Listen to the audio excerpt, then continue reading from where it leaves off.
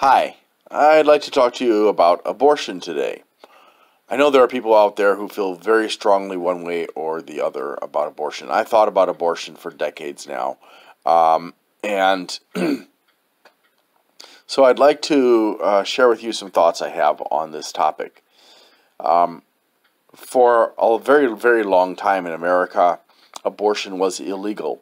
And so women who needed abortion either had to find a place in the U.S. or outside the U.S. where they could get an abortion either legally or illegally, or they would be they might consider trying to self-induce an abortion or something like that, or they might have their baby and then kill it or throw it away.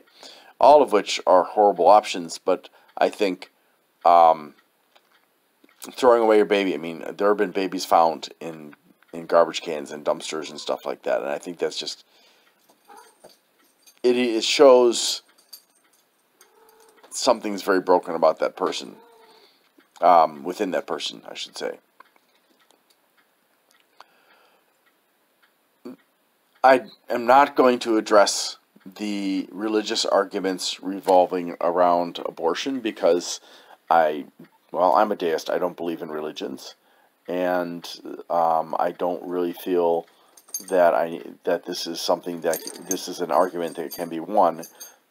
So I'm going to stick with the other things. So anti-abortion people or pro-lifers, and they come in two stripes basically. They're the ones who will stand outside of abortion and yell and scream and be so nasty to you. They'll make you feel guilty. They'll make you feel like a piece of crap on somebody, on the sole of somebody's shoe. And these are the kinds of pro-lifers that should shut up and go away. I feel very, very strongly about this. You do not have the right to bully somebody like that. You do not have the right. You don't know why they're going into the clinic. They could be going in there for non-abortion reasons. You do not have knowledge of their case, why they're choosing to have abortion. You are being so presumptuous and arrogant. Shut up and stay away from the abortion clinics, or at the very least, be respectful. I can't tell you how strongly I feel about that. Then there are the other pro-lifers, and these are the people who are respectful of other people but don't agree with the decision. Look, there are men and women on both sides of the aisle, so to speak, and it doesn't.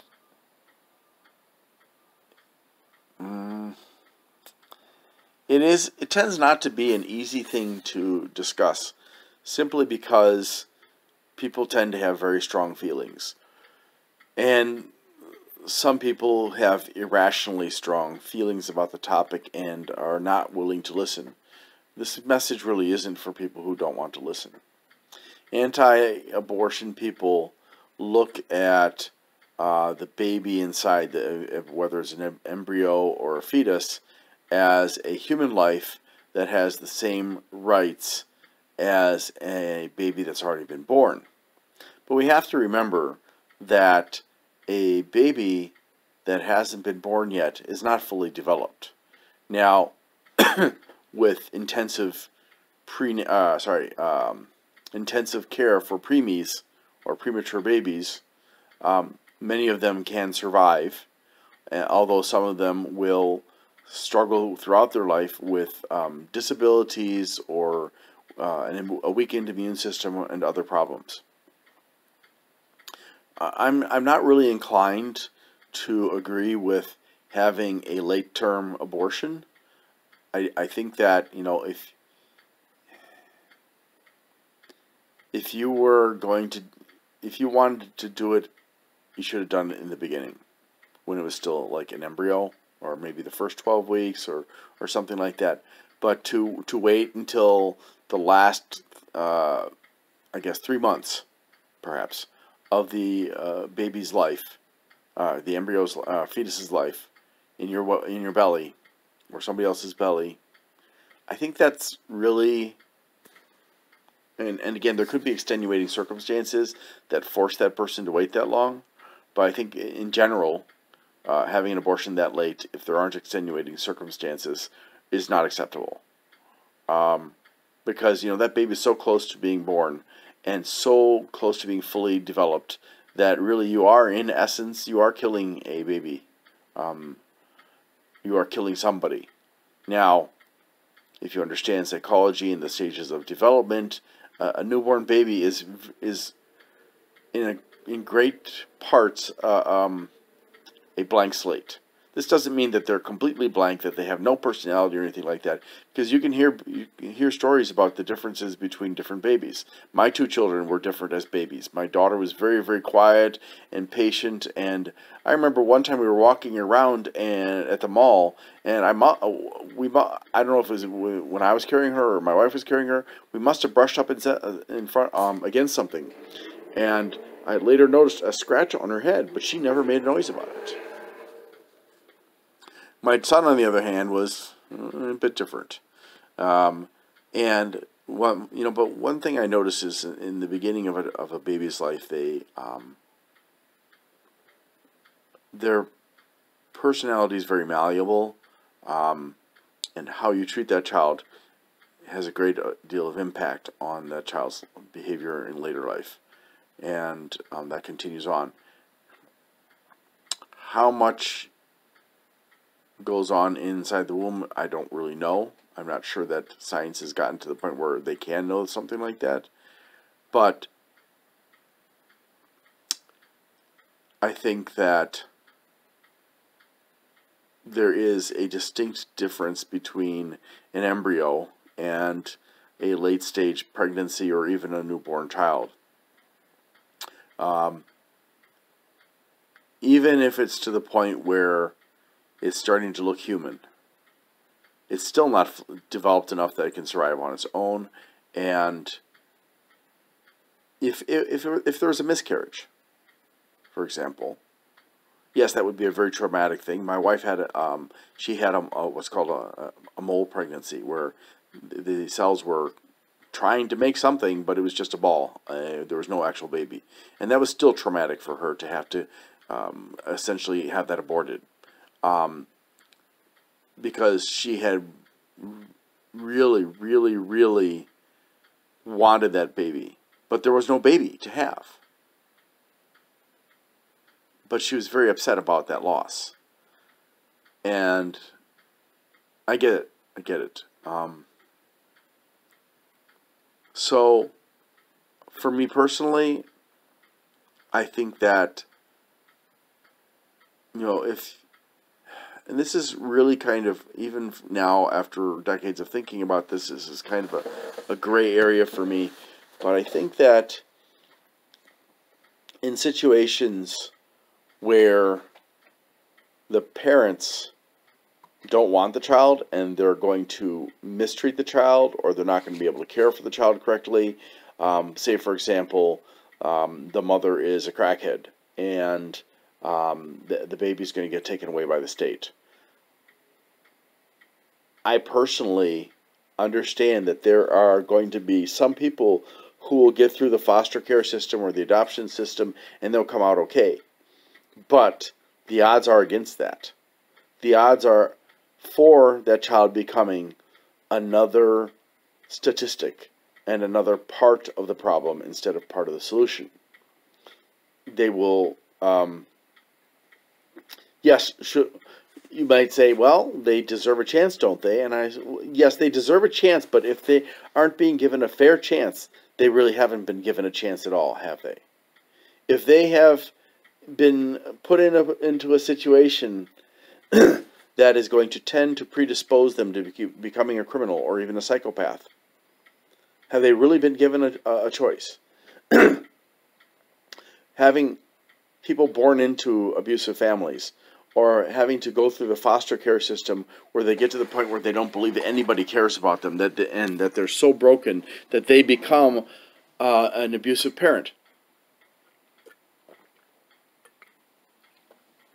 These are all things that say to me that in cases where the parent is unable to care for their child, or for one reason or other will hate their child, I don't really have an objection to an abortion. Much less if the child is a product of rape or incest. I believe, because of the potential genetic consequences for the child, that abortion should at least be on the table. In the cases of rape, unless the mother and father, whoever's going to be the daddy figure in the picture, can separate themselves from the act and give all their love to that child, ignoring that the child was the product of rape, I personally believe that abortion should be used. I would hate to be raised by a mother who hated me because of what somebody did to her, but was not my fault. And I can imagine how traumatizing and how painful and even permanently damaging that could be. A lot of babies that are born to addicts, and I don't know the statistics, so I can't say how many, but they're born with problems that are specifically caused by their parent mama's addiction.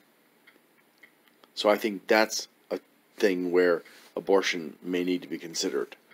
In the case of consensual sex between adults, that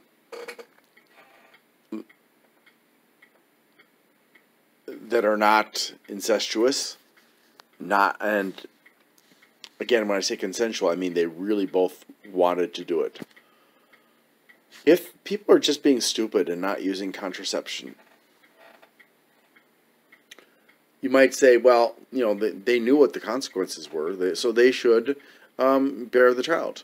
Well, that's true, except for the fact that if that child is going to be born to parents who don't want it and won't take care of it properly and will be abusive toward it, it may be better off not to have that child be born at all. If the person is just using abortion as another form of, well, you can't really call it prophylaxis or contraception. If they're just using it kind of like as a replacement for prophylaxis, then I really have to question that. People may give an argument, oh, well, I don't like the way a condom feels. Well, that's just rubbish. Just because you don't like it doesn't mean you shouldn't use it. So I think serial abortions for somebody, if you're going to be careless, there's the morning after pill. You don't have to take that risk of getting pregnant, because when it's just a few cells within the 24 hours or whatever after you've gotten pregnant, you're not killing a child. There is no child. It's just cells that have got no independent function to speak of. But still, I would greatly prefer people who are being careless and not using contraception would use the morning after pill instead of waiting until the baby's partially formed and then killing it through abortion. And I definitely believe in the case of where a woman's life, a mother's life, is being threatened by that child being inside. And I have met women who want to get pregnant even knowing that they could die as a consequence of the pregnancy. I've met them. I don't understand that. Why a woman would do that. Because if she dies, she's traumatizing the father of her children, or fathers, and she's traumatizing all of her children that she's already had. And to me, it's very selfish for a woman to take that risk, to gamble her own life just to get another baby. I think that's incredibly selfish.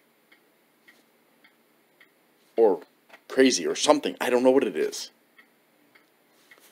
But I believe that a woman who is at risk of dying because of a pregnancy should have the option of saving her life by terminating that pregnancy, by killing that developing baby, that fetus or that embryo.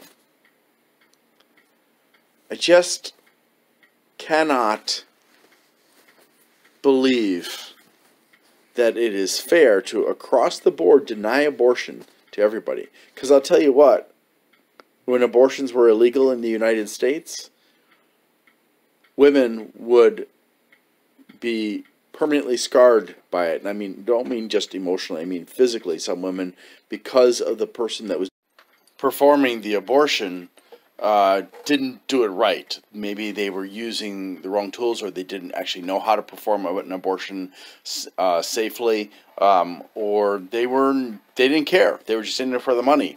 So women would be severely injured and sometimes even die as a result of abortions, and they had no recourse to get medical help after an abortion, because then they would be prosecuted as a criminal because of the abortion that they went through, even though they were severely injured by the doctor. And maybe the doctor or whoever it was that was doing the abortion would be caught and punished as well. But the fact of the matter is that it led the illegal status of abortion in the past and in other countries always leads to problems where an illegal abortion market or system springs up, and it causes a lot of suffering, and there's a lot of a higher cost. Obviously, it's not going to be covered by insurance, and if there are consequences, those probably won't be covered by insurance, and all kinds of negative consequences of